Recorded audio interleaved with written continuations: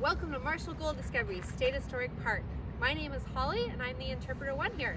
Today we're going to talk a little bit about the discovery of gold and why we're all here in this beautiful park. So there was a man named John Sutter, and he was working down at Sutter's Fort, and he had these big dreams of building an empire. So in order to build that empire, he needed lumber. He asked his friend, James Marshall, to come up to this area and scout for a location to build a sawmill. There were three things that James Marshall was looking for to find a location to build that sawmill. The first one was ponderosa pine trees. He needed them because they are straight, tall, and they would produce good lumber. The second thing he needed was fast-moving water to turn and operate the sawmill wheel. That we will see in a little while down here in the park. The third thing he needed was a flat area where they wouldn't have to haul lumber up and down steep mountains to get to Sutter's Fort. James Marshall decided that this location of Coloma, as the Native Americans called it, would be the location to build the sawmill. James Marshall hired some of the Mormon battalion that was here in the area, along with some of the Native Americans, and they built a sawmill similar to this one. This is our sawmill reproduction. The original has been washed away, but I'm going to explain how this one worked in our second video. Once the building of the sawmill was finished, James Marshall climbed down into the tail race, which is the section behind me here, and saw something shining in the water. He picked it up, and it was a little nugget of gold. He described it as half the size of a pea. Now back then, people didn't see gold a lot. He wasn't 100% sure that this was real.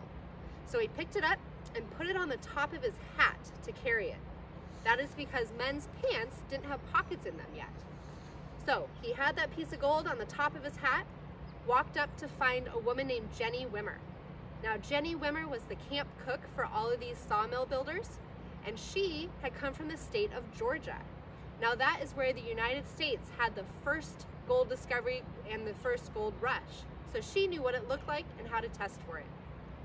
Now Jenny happened to have a pot of boiling lye to make soap, and she dropped that little piece of gold into the pot of lye, left it overnight, and the next morning it was shining brighter than ever. If it hadn't been gold, it would have disintegrated, turned color, or changed in some way. Because it didn't, she knew that he had found real gold. Now Marshall didn't want people to know that he'd found it. They tried to keep it a secret up here. He did go tell John Sutter, his partner, what he had found. They also decided to keep it a secret. But as we all know, word got out quickly. One of those men that first found out about it was a man named Sam Brannan. He heard about the gold discovery and was smart. He went out and bought every pick, pan, and shovel in sight, opened a store, and then advertised the gold discovery and his store in his newspaper. And that's when the world rushed in. People from all over the world rushed here hoping to strike it rich and head home to their families. The problem was it was extremely expensive to live out here, and conditions were rough. We have an account of one single chicken egg going for $10 at auction. Do you guys know how much we pay for a dozen eggs today? Somewhere between $3 and $4. That's how expensive it was to live back here.